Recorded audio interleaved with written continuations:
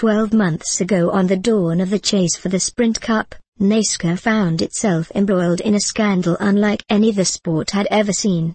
Uncovering evidence of teams conspiring to manipulate the outcome of the regular season finale at Richmond International Raceway, and therefore who qualified for the chase, NASCAR reacted with unprecedented sanctions. Record fines were issued, drivers who had seemingly made the playoffs were ejected, and Ryan Newman and, most controversially, Jeff Gordon, were inserted into the chase. 1 year later, there is no hullabaloo, only uncertainty about what's to transpire over the next 10 weeks. Reacting in part to the machinations that ensued at Richmond, as well as an effort to generate more excitement, NASCAR radically restructured its playoffs during the off-season.